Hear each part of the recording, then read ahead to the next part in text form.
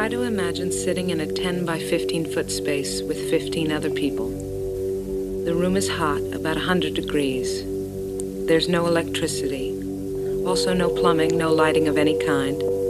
We can't bathe or brush our teeth. We sleep on straw and go to the bathroom in pots. Even if I could stand up under the 4.5-foot ceiling, I wouldn't be allowed to, because standing and walking make noise, and that might give us away.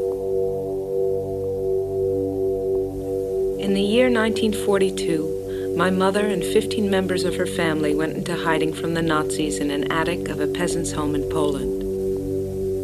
My mother would never talk about this experience, but I always knew that it must have shaped her life. I also felt it shaping mine.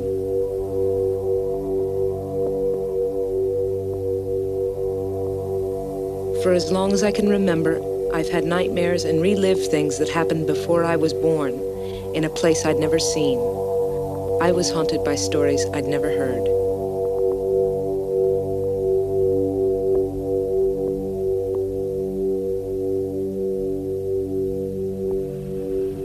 We were in total darkness, and he took us upstairs to his attic.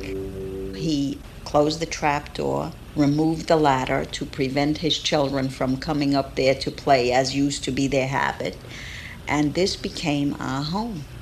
We hoped for a few days, a week or two, maybe a month, but it lasted for 2 years.